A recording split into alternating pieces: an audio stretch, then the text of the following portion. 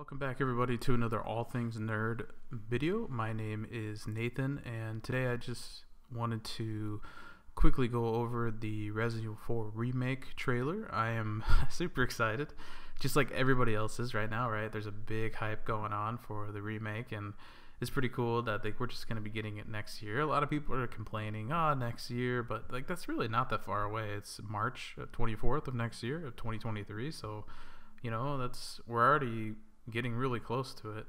I thought I had to wait forever to get the new Scream 5, right, to come out after Scream 4, but that's already passed, and now we're getting Scream 6. But anyways, movies is for a whole another time.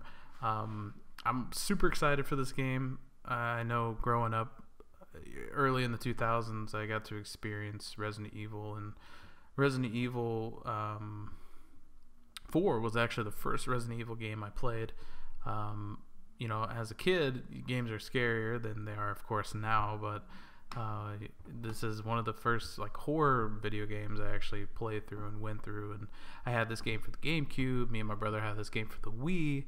We had this game for the PlayStation. I remember I bought it on Steam later on, years when I became an adult, and then also the HD remake on Steam.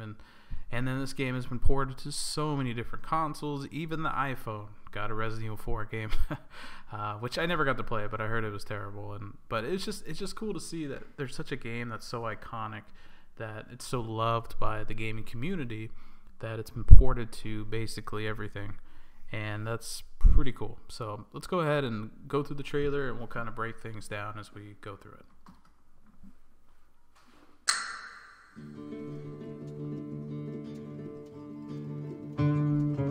Game looks beautiful, by the way. Graphics look super nice.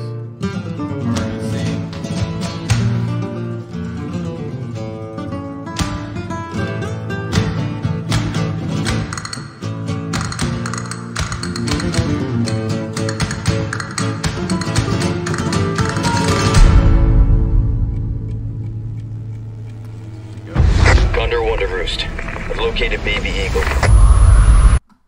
Right off the bat here, I can see that Leon looks a lot like his former self in the Resident Evil 2 remake, so that's pretty cool that they're going with that model.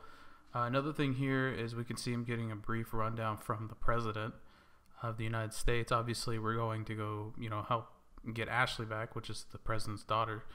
You know, we didn't really get too much. We didn't really get any involvement from the President in the original Resident Evil 4, so it's cool that they're bringing a lot more detail to that in the new remake. I don't know how much involvement we're going to have with the White House, but I do know that seeing from here, it looks like a cutscene for me. You know, are we going to get maybe some sort of introduction, kind of like a boot camp type thing to teach you how to play the game in the beginning for newer players? Probably not, but you know, you just never know. You know, I don't know what they're going to be doing with the White House, but maybe not anything. But like I said, this is probably just a flashback cutscene or something as Leon's driving, and or he's in the car with the two soldiers or whatever that were carrying him to the place he needs to go. Yeah, so it's pretty cool to see that they're doing a lot more involvement with the President.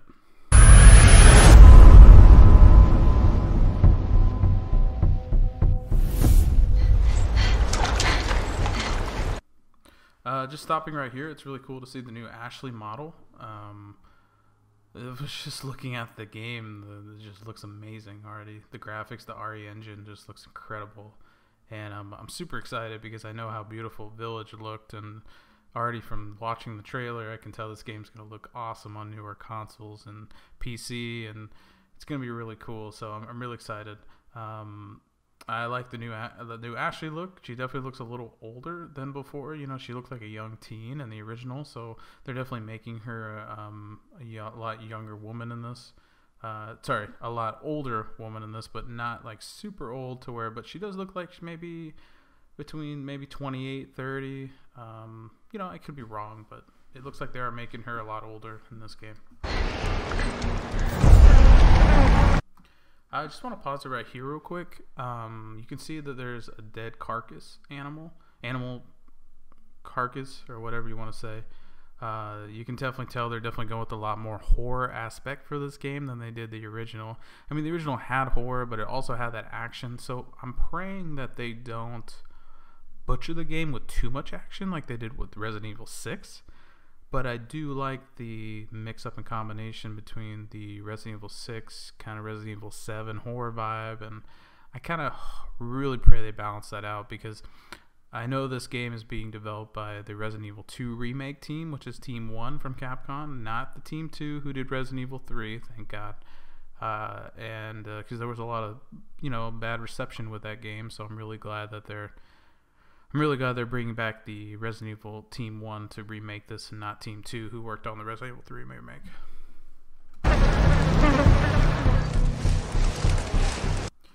Also right here, you can kind of see this kind of resemblance of Ethan, right? In Resident Evil Village, when Ethan, the first time you actually walk into that dark woods and you finally get into the village, and then everything lights up and you get that really cool scene of the castle and the village and it's snowing, and so this is kind of that same resemblance here. So I really like like I said before, the horror aspect that they're bringing to this game.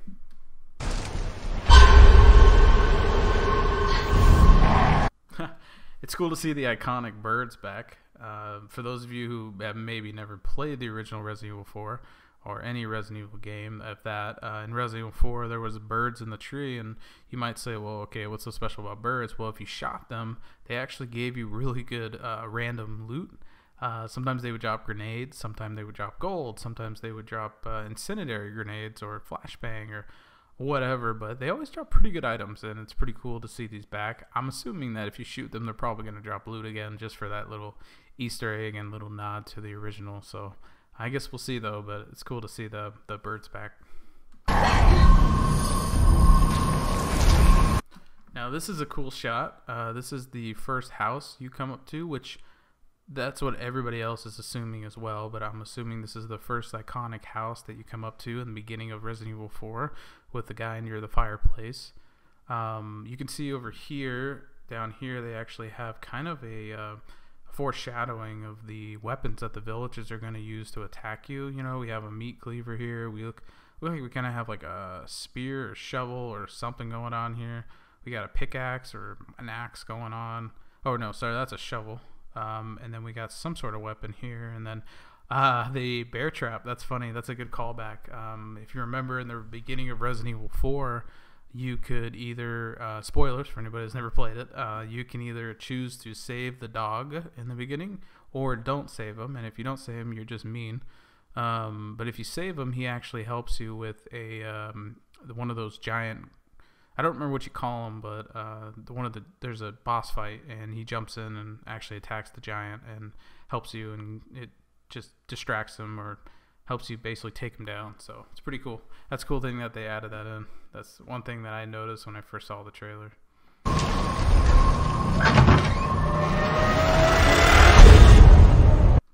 This is a really cool shot. This is the iconic village that you come across in Resident Evil 4, where in the middle of the bonfire, you have that soldier or whatever guy, he's actually burning, and it looks really resemblant to the original. They actually did a really good job of keeping that vibe to it, with keeping the but it looks like some of the stuff is more open than the original Resident Evil 4. You can see like this barn is opened up, but originally it wasn't, and unless I'm looking at a wrong shot, but it's pretty cool to see the original. If you compare it with the original, it's cool to see that side by side. Guess you, me, picked the wrong spot to vacation, eh? And then we have iconic Luis. He's gonna be back, so it's cool to see Luis making his return with the Red 9 gun, the famous Red 9 gun, and I'm guessing they're gonna make him look a lot like the same, but I guess we'll see. Wow. Man, just the graphic details they have with the first villager you run into in that first house. It's pretty cool to see how he's changed, and it's pretty amazing with the details they can have on these villagers. I can tell these villagers are going to be a lot more scary. It's amazing to me the advance in technology that we've had in the past years with video games, and especially horror games, because they can make games look so scary nowadays. and it's definitely going to be terrifying. I'm already getting nervous going to be playing this game. But I love the Resident Evil franchise, and I'm super excited to go through it. I'm definitely going to be pre-ordering this when I get a chance, but just the detail in this guy with the beard and his eyes, and I don't know, it's pretty cool to see these villagers come to life. Right here we get a shot of we can kind of back it up just a little bit. We get a first shot of the castle. You can see the oh wow, that's pretty awesome, like the temple dwellers that dwell in the castle. And you know, I know the castle was probably one of the scariest, other than the regenerators.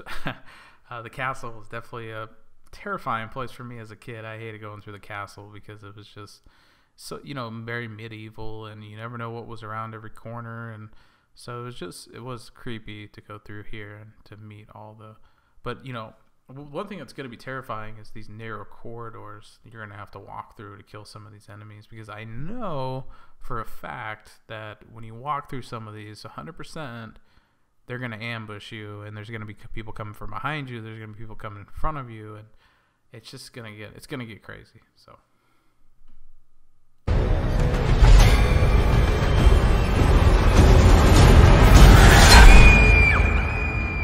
you will receive our most sacred body. It begins now.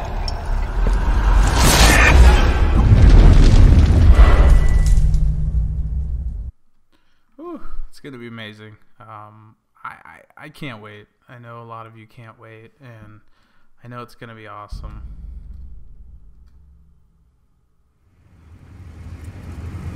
If I could just forget what happened that night. The pain. Even for a second. This time, it can be different. It has to. It's cool that there's the iconic shot of Leon walking up to the village. You know, and the thing he says, you know, it has to be different. I wonder if that's just a nod to the remake of, you know, of going back to the original game, that the game's going to be changed. You know, I don't know what kind of story they're going to be telling with the remake. Obviously, Ashley's there. You're going to have to go recapture her. You know, I don't know how much more involvement the Granados are going to have with the president. You know, there might be a lot more story this time around, where it shows a lot more backstory of how she ended up there, and, you know, who took her and all that. So I'm sure we're going to play a lot more of Ashley's story, but I wonder if also Leon is going to have a lot more like PTSD in this game because of the events that happened in Resident Evil 2. So I'm assuming that he's definitely going to have flashbacks and struggling with, you know, different things that he dealt with in Raccoon City. But you can see here too that the iconic jacket is back too, but it's a little different. They're using an older beta version of the jacket. For those of you that didn't know, there was a beta.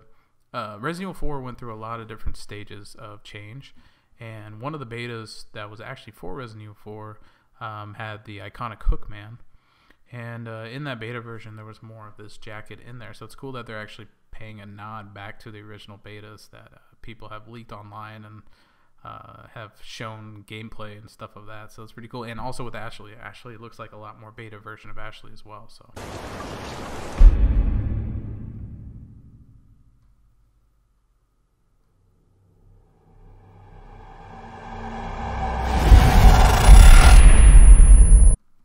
alright, so there we have it. PlayStation VR 2 content also in development, so that's going to be cool. They're going to be bringing this remake to the VR 2. I know they also announced during the State of Play the Resident Evil VR, so I haven't got my hands on a VR yet. I still would like to, but just wanted to spend money on other stuff at the moment. But it would be fun to get a VR eventually, so maybe we'll have to wait to get a VR 2. That would be cool to get a PlayStation 5 eventually.